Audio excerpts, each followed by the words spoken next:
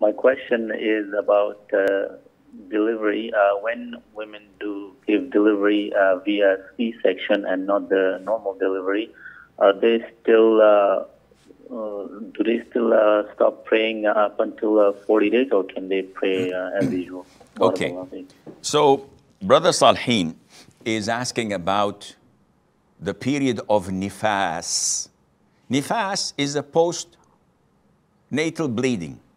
So if a woman gives birth, she is obliged to observe herself the period of 40 days.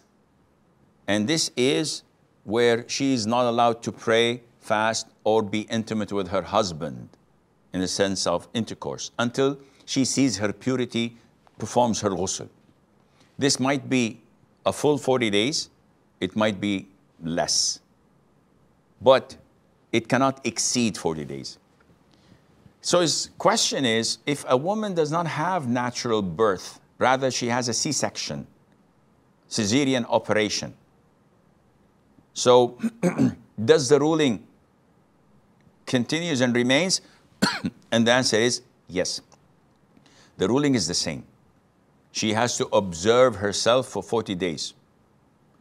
Some women may bleed for 3 or 4 days and the blood stops and she sees the white thread like discharge. She performs ghusl and she prays, fasts, and if her husband is interested, be my guest. But if the bleeding returns within the 40 days of her birth or delivery, she has to refrain and consider that to be postnatal bleeding, nifas.